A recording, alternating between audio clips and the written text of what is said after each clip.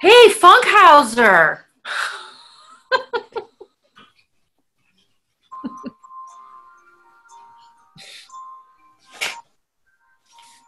Time is it? Well, now it's 7 o'clock, right? No, it's not. Yeah, I think the idea of starting at 7 is going to go out the window. Why? Well, let's just see how people get populated. Hi, Tony. You think it's too early or too late? Oh, you mean starting right? It's already begun. It's too late. It's too late for any of this. It's too late for all of us.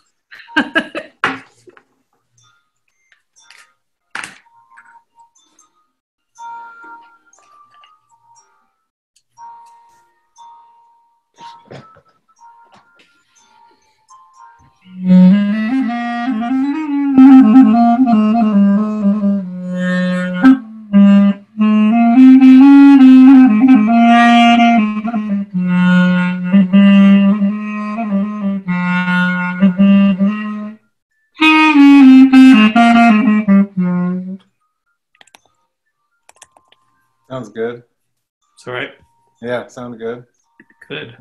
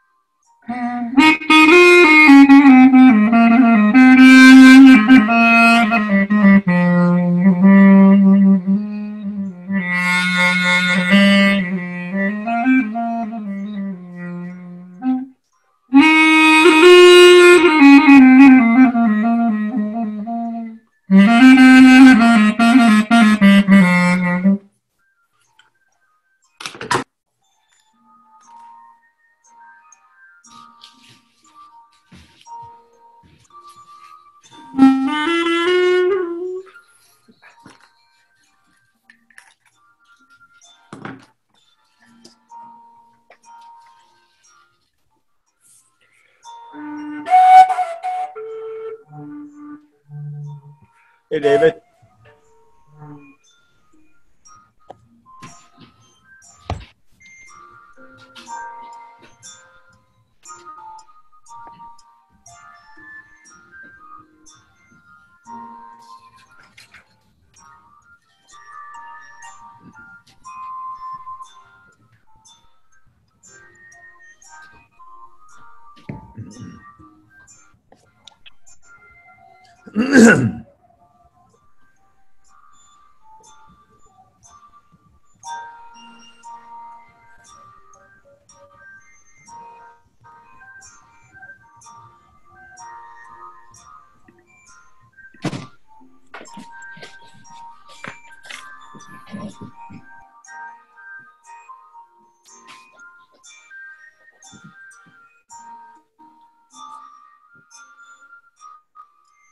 Of course, you could decide how spiky to make that sound. Could be spiky, could be unspiky. What's that? The sound of the virus. No, what's he putting up on the screen? Edwin, what is that? Can you read that or no? How you turn the virus into music. Sonification. You take the data, you take its rhythms and forms and make sound out of them. I think because everybody is so small, it's impossible to read that. But you know, that's just because you have the gallery setting. If you switch to the other setting, everyone gets big one at a time. But but on the other one, see everybody that big. Well, you see whoever's talking that big, or whoever Edwin decides you should see at that moment. Yeah.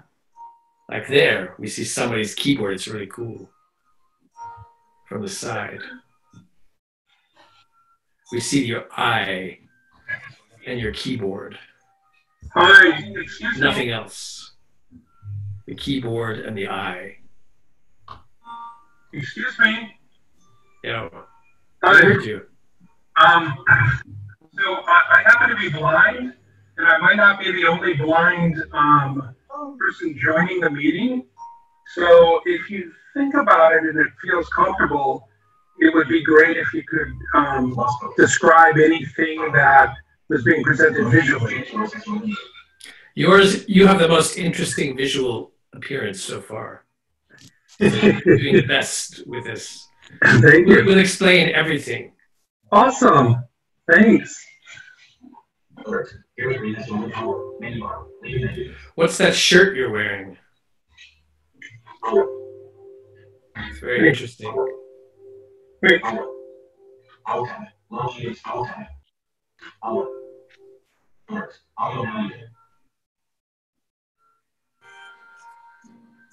Mm.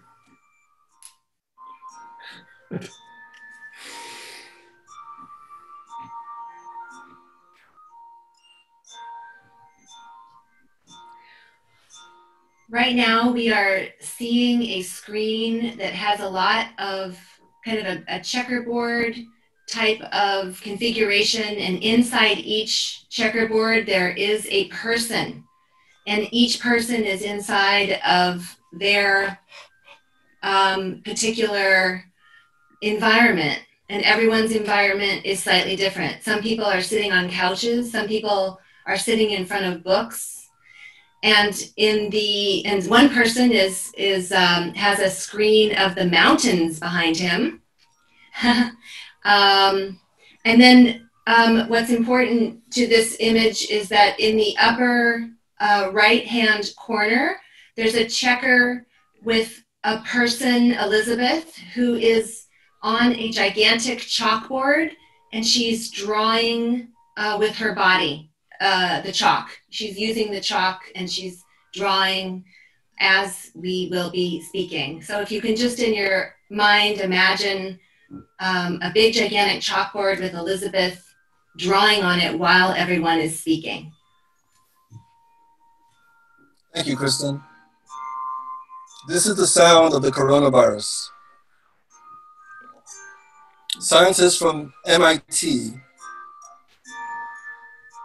have turned the structure that causes COVID-19 into music. They took the amino acids and converted the entire protein into a score.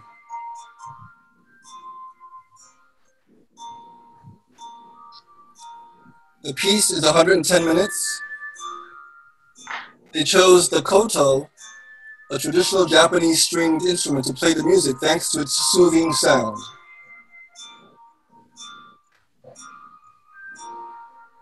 I'll put a link to this article in the chat.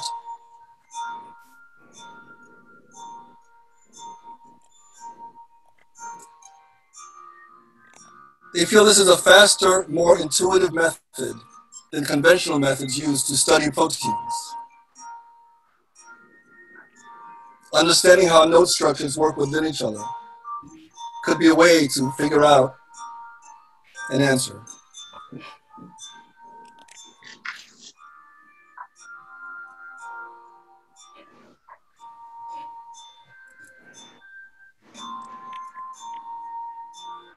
The article is in the chat.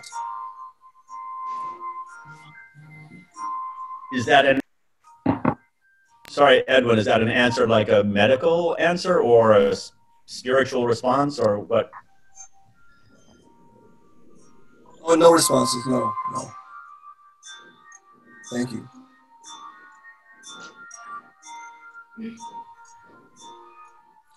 You can feel free to pin frame Elizabeth on the chalkboard throughout this reading.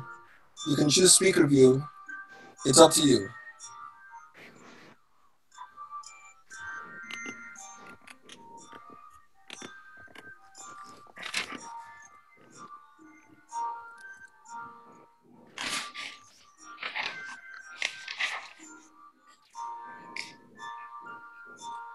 I'm going to read everybody's bio, and then we're going to start, and we're going to have a discussion at the end. Thank you all for coming. Here we go.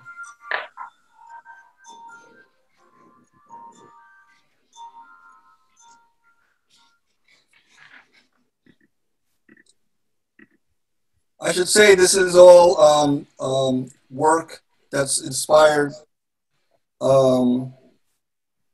by the book, the one that's in your link, in the link that I sent, The Body and Language, where a gathering of artists and poets and communicators are aware of how to integrate the self in their work. Whether that's called body or self or awareness, it's all connected to how we are seeing ourselves in our work. There's more to talk about that later. We'll start. Kristin Prevallet is a poet and teaching artist whose work integrates poetics and somatic into what she calls trance poetics. She is the author of 8 books, including I, Afterlife, Essay in Morning Time, and Everywhere Here and in Brooklyn. If you're interested in listening to the recording playing in the background of her reading tonight, it's separate than what you just heard now. You can find it at transpoetics.com. The bio information is in the chat. Daniel Borzutzky is the author of Lake Michigan, finalist for the 2019 Griffin International Poetry Prize, the performance of Becoming Human, which received the 2016 National Book Award, and his other books include In the Murmurs of the Rotten Carcass Economy, Memories of My Overdevelopment, and the Book of Interfering Bodies. He teaches in the English and Latin Department and Latino Studies Department at the University of Illinois at Chicago. Sharon Mesmer's most recent poetry collection is Greetings from My Girly Leisure Place from Bloof Books. 4 poems appear in Postmodern American Poetry, a Norton anthology. Her essays, reviews, and interviews have appeared in the New York Times, New York Magazine, Paris Review, American Poetry Review, and the Brooklyn Rail. She teaches at NYU and the New School. David Rothenberg wrote the books Why Birds Sing, Bug Music, and many others. He has 30 CDs out, including One Dark Night, I Left My Silent House on ECM. His latest books are Nightingales in Berlin and The Possibility of Reddish Green. Rothenberg is Distinguished Professor of Philosophy and Music at NJIT. And finally, Elizabeth Castagna is an Alexander Technique teacher and an artist. She writes, My paintings are a direct expression of my relationship to my body and the stories it carries. Physicality, movement, time, and water are the base elements for this process. My body moves as my mind moves, and it's this unity that creates the gestures that flow through my work.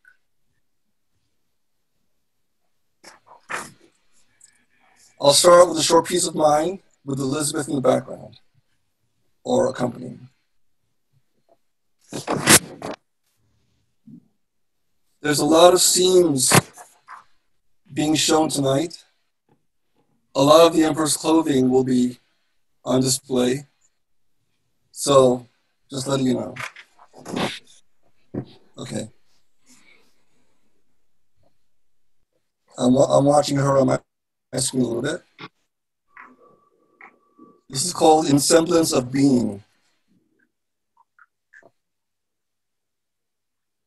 Roaming isolation disappears on cue once home. Too many walls to return to, too many sudden walls. What if I were to suddenly alive for no one? Surprising definition with instinct, my oldest friend. So much passage for one being, so much adolescence in one lifetime.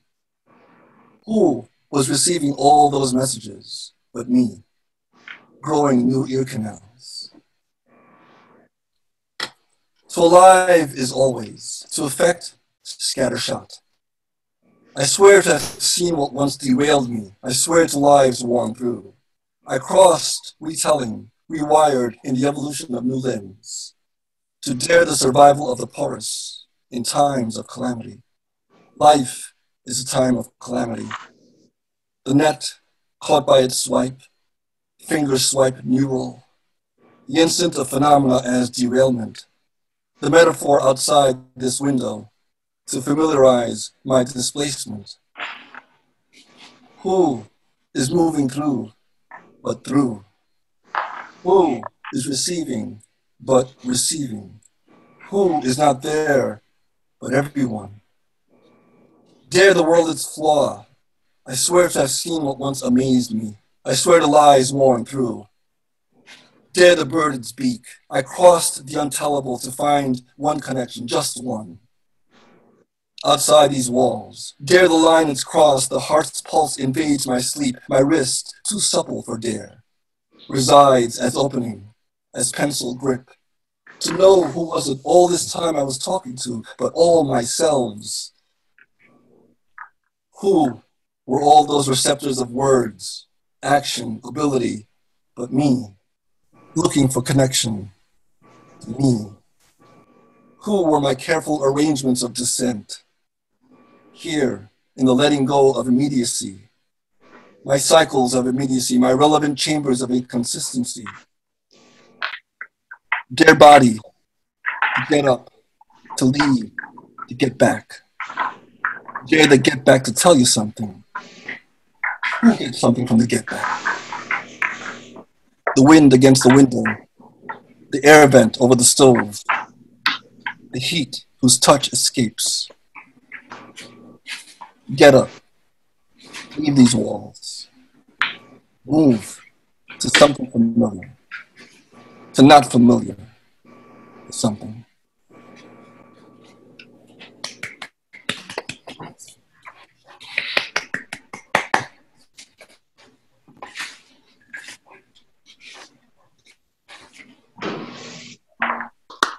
And now, Kristin Prevallet.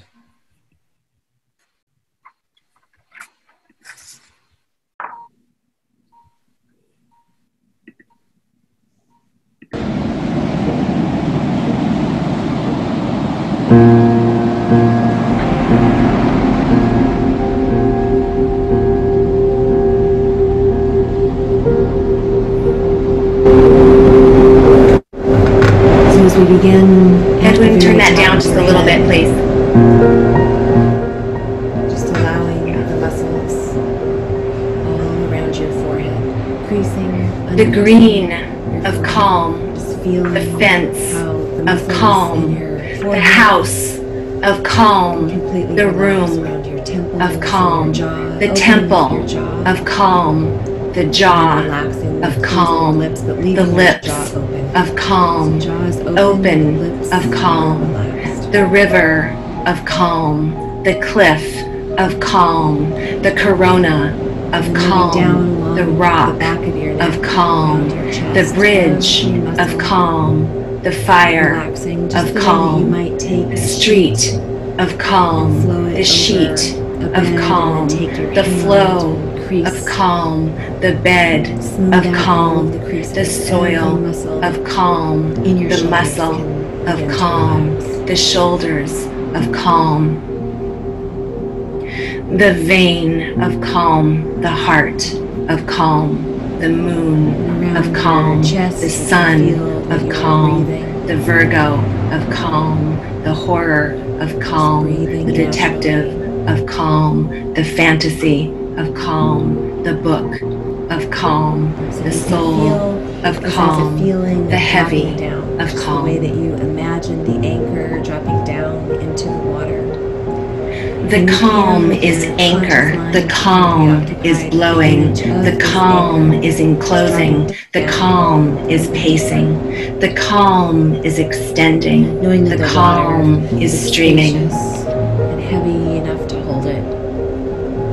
The calm is collapsing, the calm is sunning, the calm is disinfecting, the calm is grounding, the calm is paving, the calm is burrowing, the calm is sorting, the calm is eclipsing, the calm is relaxing, gradually moving down You can become even aware deeper. of your entire body. Edwin, turn that down just a little bit more. Even deeper. Down Even into your deeper, feet. I spend my days Connected to the earth. listening to humans, Every muscle talking in your feet about transforming, relaxing. what it means to be human, without anxiety, without triggers, without insomnia, without Your dread, conscious mind can be a dull kind of so crying, many things. waterless, The paced, temperature in the room, no ambition, no your hope, unconscious mind, no the attachment to sound anything of that the passes the the time, sounds of the room. and anyone I might want to There will love. be a moment where you will Completely and totally surrender to. Surrender to it would be easier to be human on top of a mountain, alone with the goats who roam satisfied, eating the bark from alpine pines, just me and the smoke of my little fire, speck to the satellite, microbe to the pandemic. Deep relaxation. Because when your body... Whoever said this human thing is some kind of drive in divine consciousness, as if that were anywhere to park. And when your unconscious mind comes forward, you can... But here we all are, anyway, birthed from the goddess's thigh, and then swallowed whole, incubating in her bile, sailing through space. To know about feeling calm, even when higher self, unique self, disorderly self, child self, swallowed self, ordinary self, aesthetic self, changed self, evil self, enshrined self, conflicted self. in your body that comes. Semblance of the senses, play of the senses, dissolution of the senses, eruption of the senses, explosion of the senses, drunkenness of the senses, obliteration of the senses, curiosity of the senses, monstrosity of the senses. Without any anxiety. That you can feel a wave. Cytokine storm, elderberry storm, immune system storm, sublime, beautiful storm, river storm, struggle between two souls storm, blasphemous obsession storm, subconscious storm. Perhaps you know that feeling of just floating. Room of instruments, music plays itself. Perhaps you know that feeling, a pool or the ocean. Wind blows, vibrations, every note unpacked finds ultimate purpose. Infinity of strings, the soul in order has no purpose, only moments. Where the spirit wars with the flesh, the spirit wars with the flesh, you fall out of alignment, feel the flesh rage and rebel, lie weeping on the ground. And as you magnify a wave, a current, a ride, a garden, a mystery, a Ferris wheel. A feeling of calm. You wait in line for a wild ride, only to find it ends so soon. And the line for the next one is twice as long, etc. You wait in line for a wild ride. Again and again you wait in line for a wild ride, only to find it ends so soon. And the line for the next one is twice as long, etc. You find yourself waiting in line for a wild ride, only to find it ends so soon. 2 seconds later, you're back in line again, waiting again for a wild ride. Until now, for a moment you live, irrelevant to that perplexity, washed, sitting straight, cleaned up, devoid of clutter. You move from your body into the trance that connects you to what some call angel, alien unreality, loving confidence, healthy-minded, just present, controlling energies, calm, smile, extended over your face. For the thunder is gone beyond you. What you call the hinder part is smaller and smaller. You can be aware. You can be aware. Hard to see, now in the distance, a dot in the sky. Can I stay here forever? They asked, loosed from strings, and now floating, untethered mind. They said, that's not what's happening, not the new normal, not the new center of personal energy, subconsciously incubated as afflictions of the tempest, irons, come back to the planet. Don't let it go. Hands off. Let it burst forth, unaided. To open into flower as suspended in space the waves of thought we follow are the ones it's fine we carry to open into flower we carry the waves to open thought into thought we follow the waves to open flower. until flower rubs up against thought of continuous suffering, incredible, bounteous, squashed. Everything floats before your eyes, but leaves no impression, until flower moves into negative space, when it could open to a better life, a life not correlated with death. To whom do I want to spend my night? To whom do I want to disappear? With whom do I want to go in to trance, a mind attentive to the state of things? Are you alone? Are you arguing? Are you interrupted? Are you flowing? Are you in isolation? Are you masked? Are you seeing the truth? Are you living lies? Are you escaping? Are you breathing? Are you in love? Are you vulnerable? Are you sleeping? Are you watching? Are you bored? Are you listening?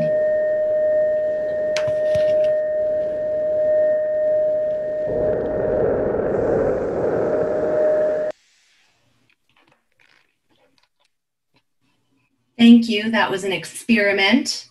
I hope you could hear that simultaneously. That soundscape was by a good friend of mine, Stephen Brent. So shout out to him. So that was just trying to experiment with Zoom and audio. So thank you for the opportunity, Edwin. Thank you, Kristin. Thank you. And next we have Daniel Borzutzky. Right. Good evening out there in Zoom land. Edwin, thank you very much for putting this together, for putting the anthology together, for making all this happen. Thanks everyone for showing up. There was somebody who cannot see who requested a visual description. Nothing particularly interesting is going on behind me. There's like some books and it's very wooden, but there is, Elizabeth is on a chalkboard, it appears, being shot from above, drawing and making motions with her body as she lies on it, drawing a kind of beautiful series of circles and constellations that look like stars exploding in our computer screens. I will read a few pieces. I'll start with a newish piece called, from a series of kind of poems that have are titled By the Day. This is day number 423.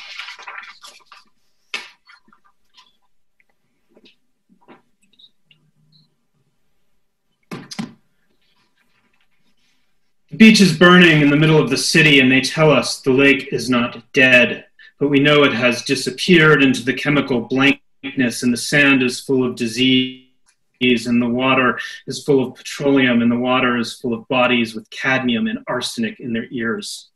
They have lead in their mouths. They are falling out of the sky, or they are bones in the earth. They are clinging to something. They are clinging to each other. They are clinging to the air, to the trees, to the breath, to the night. And you are a wounded shoulder in the hypnosis of the emergency. You are shrapnel and inexhaustible love. You wear a mold mask of shame. You see shame in the growth of the willow trees and the locust trees and the red cedars. Your bones are martyrs, and on the other side of the beach there is water, but you can't see it. They will not let you near it, and the waves are frozen, and you can feel them like fat or hair or dead skin on your body. And there is the irritating hum of time and death, and the living who are dying of so much living, of so much time and death. They are searching for life. They are ghosting the ghosts who chant life like a curse word, a forbidden word, a disease word. And you want to see the lake again, but they say you need the right code, the right mask, the right spacesuit. And you want to see your child again, but you need an illusion, a canticle, an executive order, a cheek, a chin, a tomb, a monument to the earth, a monument to the hysteria of the afternoon, a monument to the rhythm of the sand, a monument to the disappearance of the bodies who are breaking in some other lake, who are breaking on some other beach, who are rioting in some other death march. The translators of the silence do not know how to translate the translators of the sand, and in the frustration that grows between them, there is something so ordinary. A corpse so ordinary that no one wants to disturb it, no one comes to appraise it, no one knows how much it costs or where it has been fabricated. It is day number 423, and the sky has disappeared into another sky, and the beach is shrieking the shriek of 1,000 broken shoulders, and I am dying from too much life in the blankness that unravels into the economy of a beating, a burning, the guilt of this innocent lung, the shame of this atrophied bone, this bloodied body, this bloodied child, this blank that consumes the image of how you understand who you are, which is wrapped up in the image of how I understand who I am. And you don't want to die today, but you might.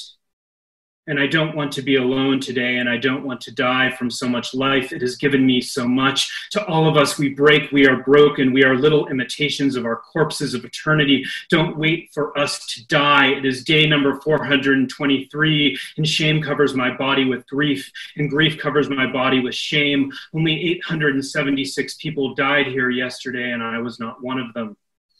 And today, and tomorrow, and tomorrow, and tomorrow, and today I know I will not be one of them, and shame will cover my body, and grief will live in my face, and shame grief will be molded into my teeth. Grief shame will blow air into my mouth, and I won't die alone today. I'll eat bread, I'll eat rice, and kiss my child and say thank you, thank you, thank you, to salt and to sweat, to salt and to sweat, and to boredom. Let peace explode on my body. I'm alive and condemned and undone.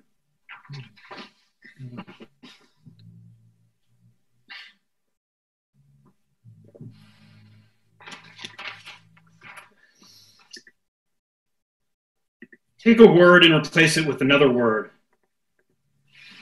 This is the most miserable place I have known. Take a word and replace it with another word. This is the most miserable life I have known. Take a verb and replace it with another verb. The river swallowed my face, my mouth, my body, my arms, my hands, my legs. Take a verb and replace it with another verb.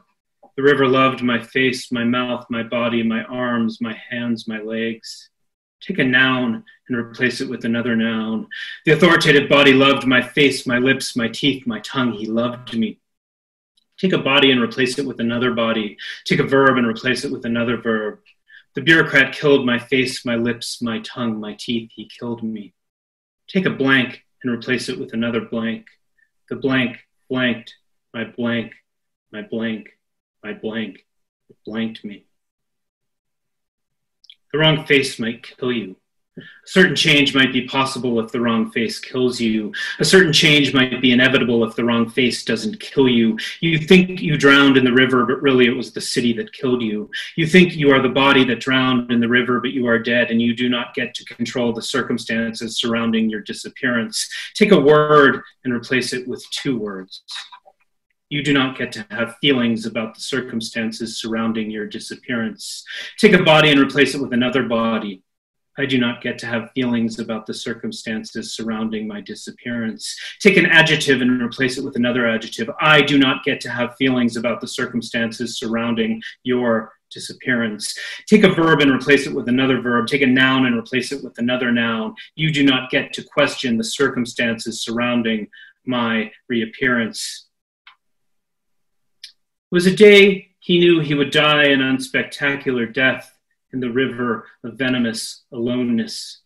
It was the night they knew they would die a spectacular death at the hands of the paramilitary nationalists who were armed by the secret police.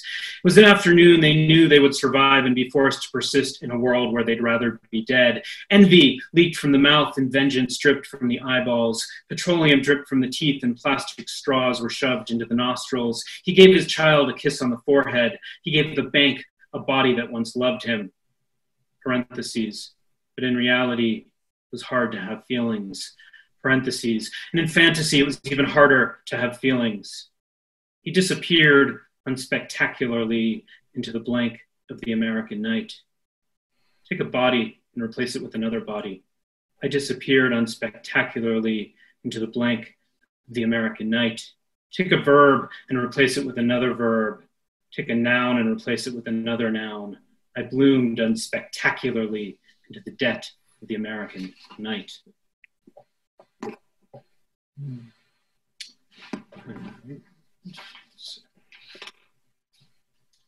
I have a book that will come out next year called Written After a Massacre in the year 2018. And these are a few pieces from that, and I'll conclude there. Listen, the eyes that grope the sidewalk want to tell us something. They want to tell us the pain in your face has meaning. They whisper death into our mouths, and they want us to know the death of our mouths has meaning. They whisper love into our eyes, and they want us to know the obliteration of our eyes has meaning. They puke life into our bodies, and they want us to know the betrayal of our bodies has meaning. The hypocrisy has meaning. The wreckage has meaning. The starvation has meaning. The grief has meaning. The exorcism, the void, the radioactivity, the contamination, the wind on our face, the apocalypse, the disappearance of the voice, the disappearance of the breath, the disappearance of the body, the sand and the mud have meaning. We pray because we cannot scream. We recline because we cannot sit. What breaks our bodies, it would have been enough. What feeds our bodies, it would have been enough. What loves our bodies, it would have been enough. And the dead cry out, Dayenu. To take the bullet from the gun, to take the gun from the hand who shoots into the faces of those who mourn the street and the sidewalk, to take the hand from the body who murders the fig tree to defend himself. He obliterates the lilac to defend himself. He blows up the willow to defend himself. He shoots into the trees, but sometimes he hits the mourners. He wants their grief to disappear. He wants the sky to disappear. There shouldn't be so many birds in it. There shouldn't be so many insects in it. Let the earth devour their bodies. One morning, a man shoots at the sky and tells it not to mourn so loudly. He shoots into the gardens where the mourners jump, where they dance, where they run, where they are afraid that they too will disappear into the earth, like the river disappears into the earth, like the tree of life that disappears into the earth, like the love that disappears into the earth, like the ancient language that disappears into the earth the children are tossed into when they don't know what country they come from. I'll conclude there. Thank you, everyone. Thank you, Edwin, and good night. Thank you. Thank you, Daniel. Beautiful work. We will talk. Let me see. Sharon, are you there? I don't see your face.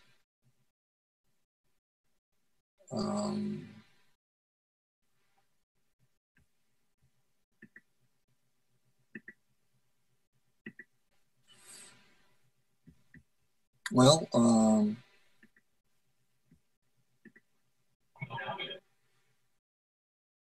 okay. David, we'll go to you. I don't know where Sharon is, and we'll find her. Thank you, Daniel. Are you ready, David? I'm ready. Okay. David Rothenberg.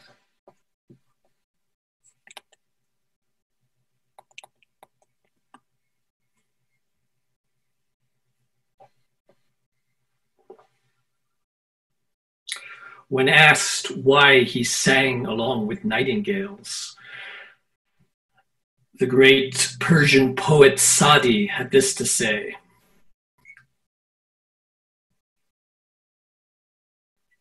I saw bulbuls commencing to lament on the trees, the frogs in the water, the beasts in the desert. So I bethought myself that it would not be becoming for me to sleep in carelessness while they all were praising God.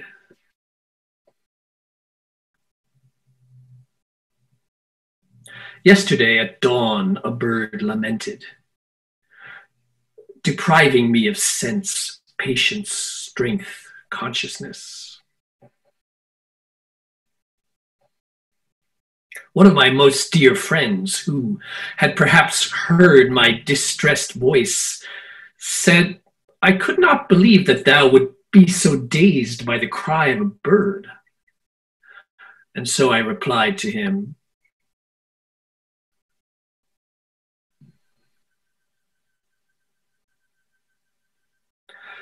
گفتم این شرط آدمیت نیست مرتس بگوی او من خاموش. It is not becoming to humanity that I should be silent when birds chant praises.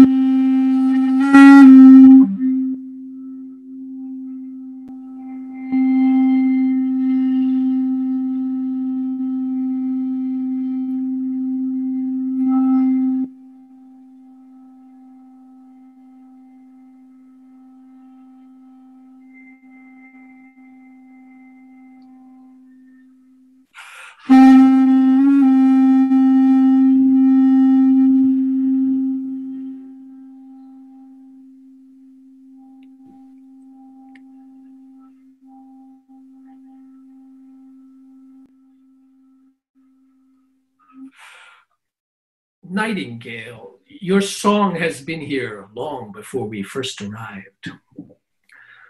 Must we ask forgiveness before we join in? We've misread you for years, hearing madness, unfulfillable love. Your hymn is more sincere than that. Compelled to sing, you always know just what to do. When are humans ever so sure of anything? As long as we don't wipe out your world, don't completely figure it out, you're never going to stop. That's right, my bulbul friend. Please don't stop.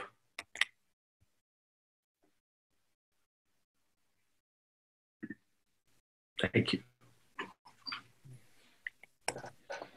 Thank you, David. My blues friend. Sharon, are you there?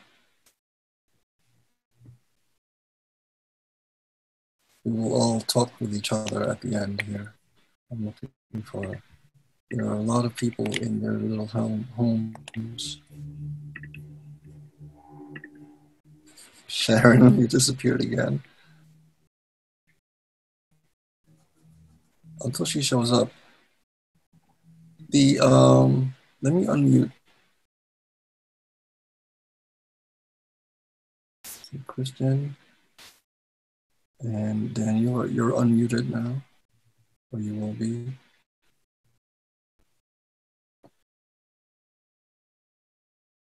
Kristin, can you hear us? Oh, yes. Sharon. I'm here. Okay. Has anybody seen Sharon? She came back for a second. She wrote in the chat, I'm back. Yes. Let's talk briefly until she returns. This idea of I'm here. I'm here. Oh, My connection keeps going down. I'm sorry. okay. My connection keeps going down. Okay. You know, I'm going to turn my video off. I'm turning my video off, but I can still read. Okay. Sharon, I can't find you. I know. I turned my video. Got it. I turned my video off to save bandwidth. So everybody, the voice you hear is a disenchanted or disembodied reflection of what this book is about, where the voice travels whether we want to hear it or not, whether it's there or not. Luckily, it's Sharon. Whether you want it or not. Yes, exactly. Sharon, go ahead. Okay, I'm going to be reading some little stories from a collection of tiny stories that I'm working on called the Olston Blueth Stories. And Olston Blueth is a character who was confined to the couch by his mother. And these are all told by him about his life. So this is called 1, the Bodega.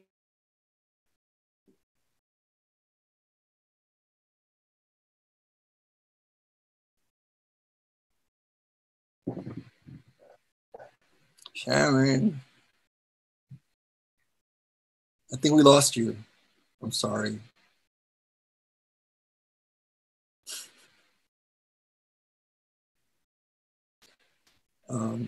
Limbs they're carrying to whip the thief with.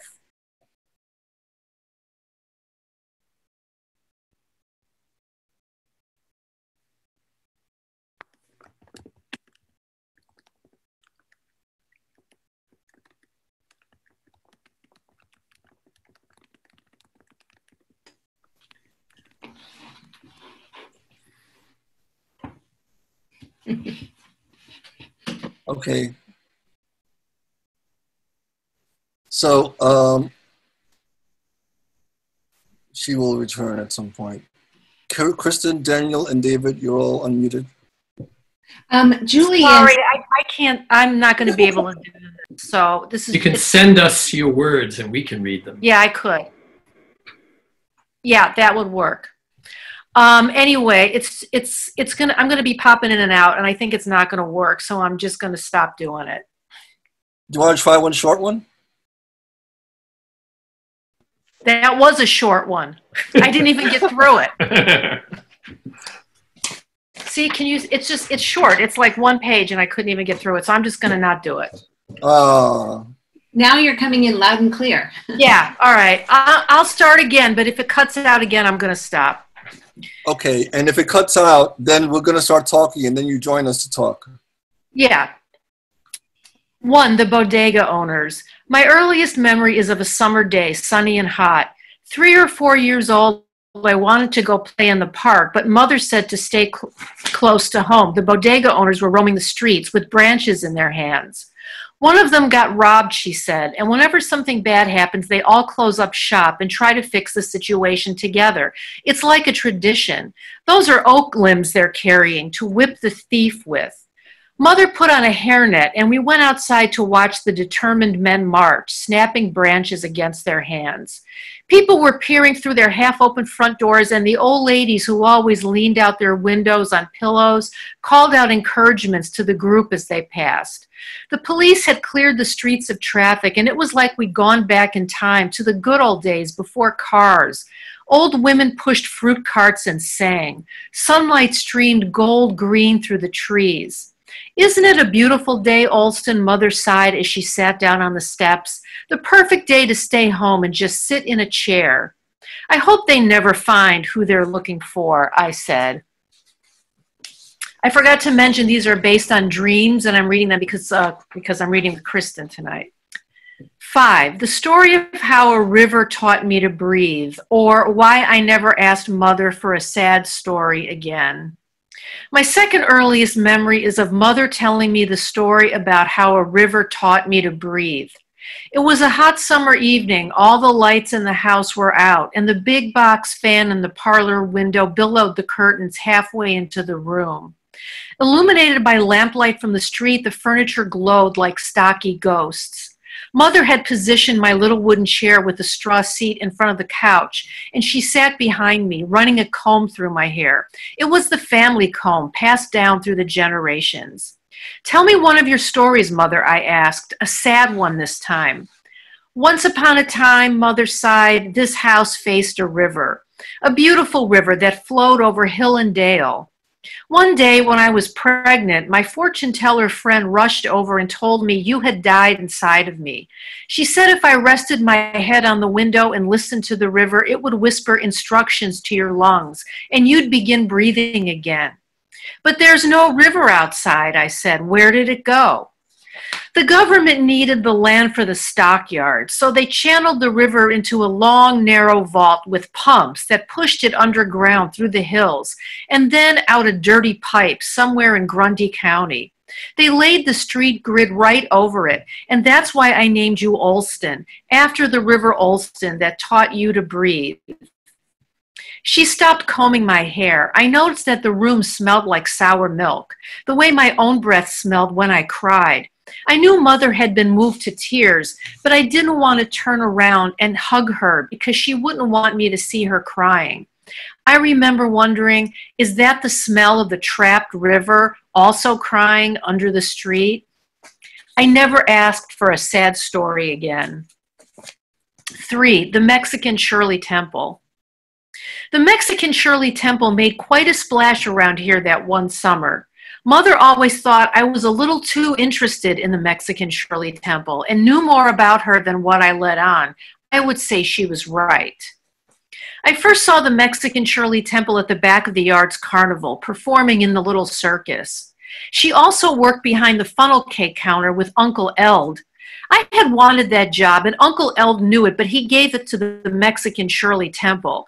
I think Mother might have told Uncle Eld not to give it to me because she didn't want me leaving the house, but I also have a feeling that the Mexican Shirley Temple might have seduced him.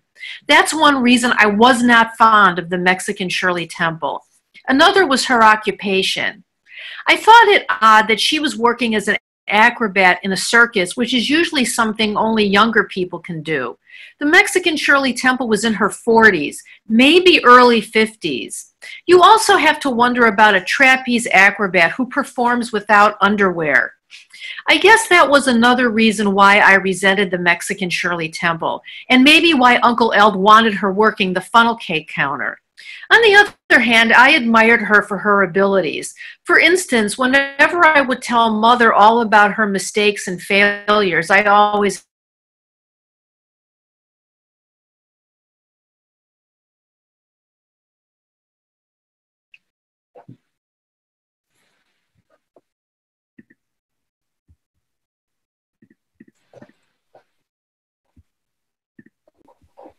Look at Elizabeth. Mm-hmm. And then look at Sharon.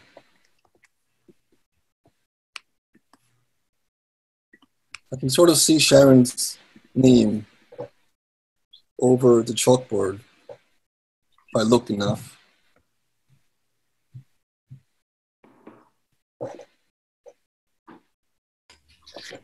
Edwin, could you describe what Elizabeth is doing? I think I see. I'm going to pin her. So this is getting at what I want to speak about a little bit, how there's so much information available to us now in this Zoom reality. There's so much sort of, it's either want or void being offered. And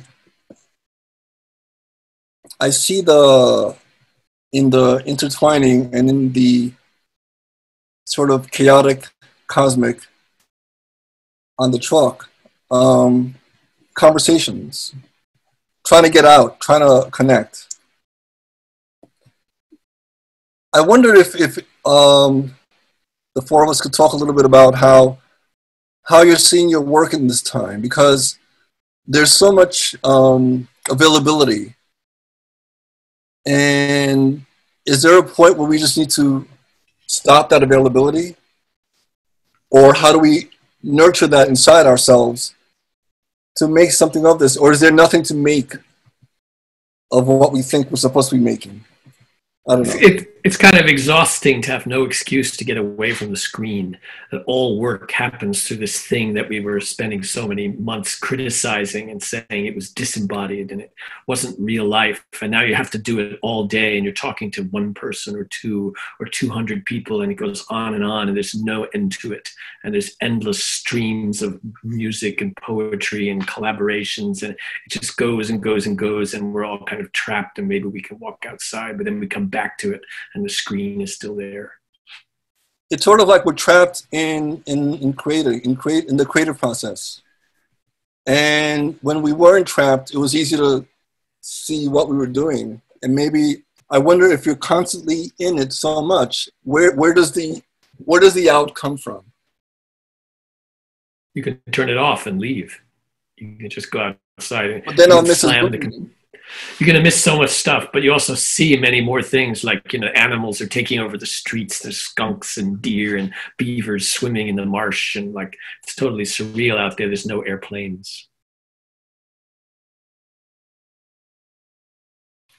And Daniel, you're talking about isolation and all these different approaches to where you find yourself in. How do you approach this idea of too much information? How do I approach the idea of too much information? Is that the question? Like too much? I don't know that that's like what is bothering. I think there's lots of other things that are bothering me. I don't know that too much information is bothering me. I think, like, you started by asking something about how we make work at this moment, right? And that,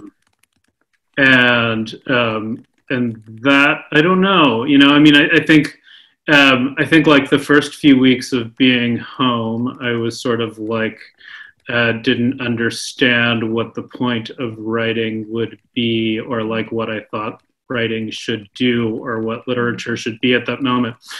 And I'm still not sure I can like answer that question in any kind of satisfying way, other than by saying like, I mean, and perhaps there's something kind of therapeutic about it for me in some sense, and I don't like to use that language that often, but on the other side of it, it sort of became like this other kind of excuse to not write, was like this question of like, what the hell does writing mean at this particular moment, that I feel like if I solved it in any way, I just solved it by writing and trying to like make sense of what words might possibly do when they seem particularly meaningless.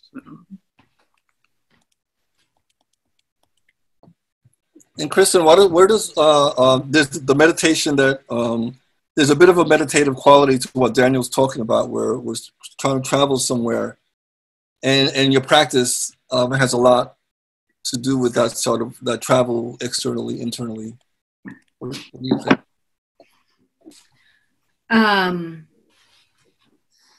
Yes, I apologize. I got a little distracted because Julie Carr was typing these incredible descriptions of Elizabeth.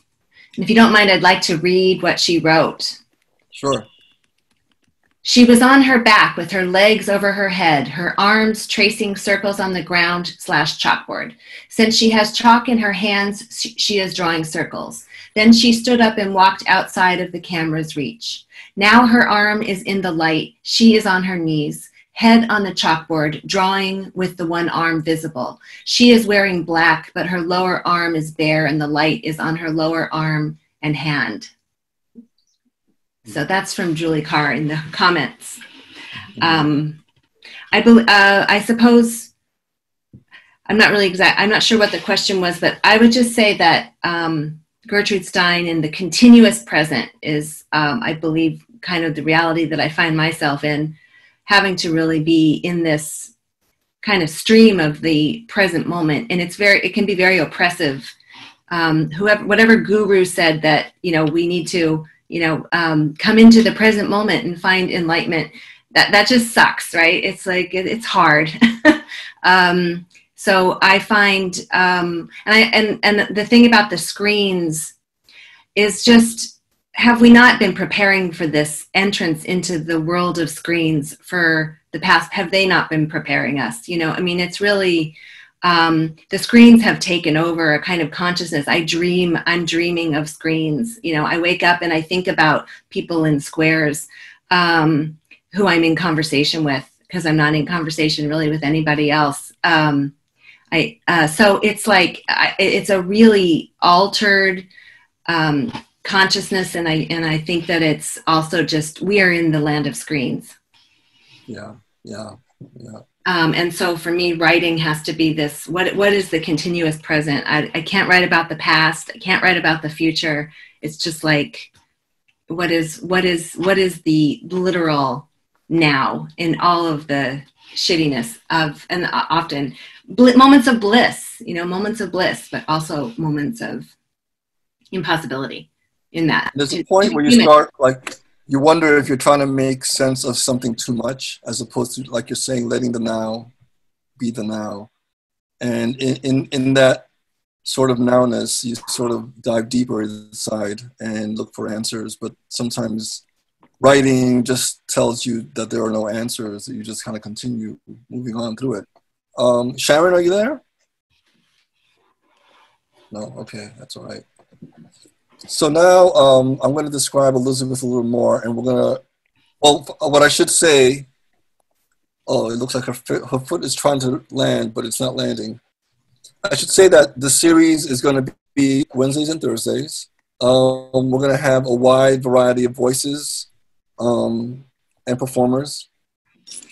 And right now, her heel is almost touching the bottom, but not quite. It's sort of like dying to hit the ground, but it's not. It's wondering why now the hands are trying to sort of like manipulate the foot without strings, but the strings have sort of become the drawings on the ground.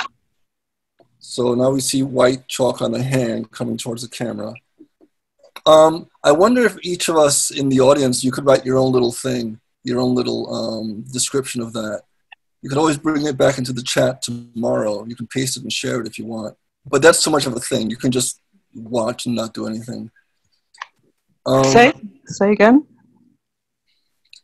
Oh, I was just like, is somebody unmuted? Oh, I'm sorry, me. Hi, Lydia. I thought I had total control. No, you never have total control. No one does. No, that's okay. No, I was just suggesting that you can kind of interpret what you're seeing and maybe share it with us tomorrow at the chat, but that's too much of a thing. I think that I think we're close to the end here. I wish Sharon would chime in a little bit, but that's okay. So be it. Edwin, question from Nancy is, how is Elizabeth making the decisions about how she moves? That's a good, well, get inside the head of the moving object. I don't know. I think it's a good question. Let me unmute her and let me just like, okay, let's see. Elizabeth? Yes.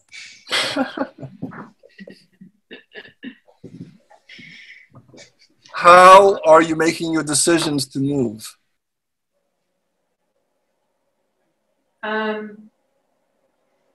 They're just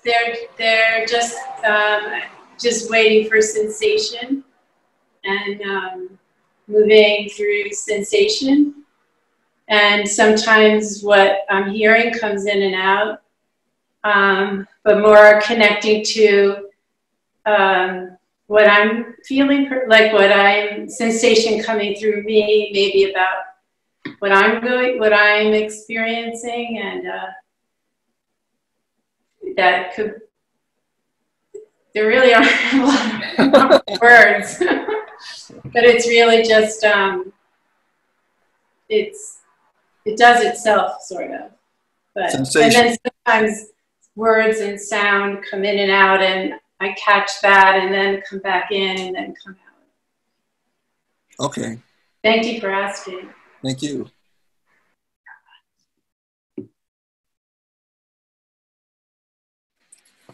I'm going to play a little more of the Corona music.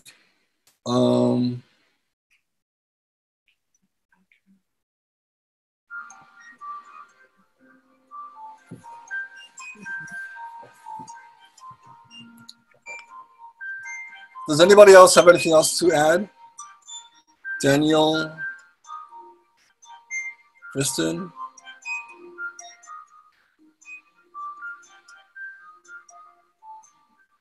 Are we happy keeping it to close to an hour?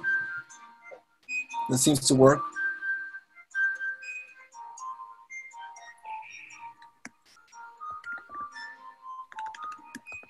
So I'll just close saying this was Kristin Prevallet, Daniel Borzutzky, David Rothenberg, and Sharon Mesmer. As we go off into the evening and hopefully come back tomorrow, think of your own sensation. You can ask your questions about how you move or not. You can sort of like, bring yourself to where you are. Somebody had a question? No. Oh. Is it my role to unmute everybody? Yes. Oh, beautiful. That's a perfect ending. Thank you. Thank you. Thanks, Edwin. See you again.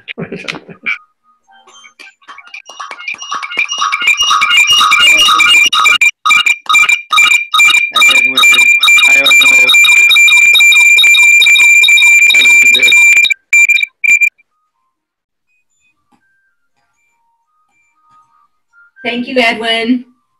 Thank you. I dropped out for a second there. Back. Look at everybody's face. Beautiful. Good seeing you. Good hearing you.